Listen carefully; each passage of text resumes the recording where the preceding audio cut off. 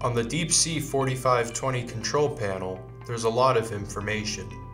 As the operator of the generator, you will probably want to know a few important parameters. One of the important parameters you will want to know is how long the engine has been running since new. To do this, you would press the up and down arrows simultaneously from the home screen, and that will take you to the navigation menu. The navigation menu has several icons displayed. To get the hours run, we want to go to the engine with the information icon on it.